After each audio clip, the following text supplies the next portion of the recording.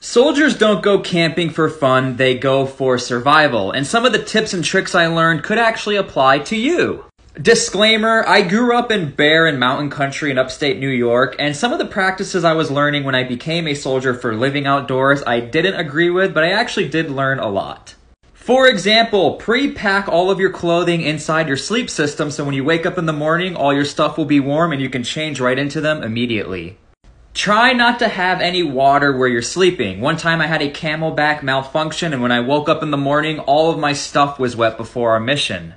I learned this one from some recon guys where you can create a safe alarm system or like a perimeter around where you sleep. If you have some cans laying around, poke some hole in those cans, take your 550 cord, put it through the holes of your cans, and then wrap that 550 cord around your perimeter. Anything that runs into it will set off an alarm or a jingling and you'll know something's around you.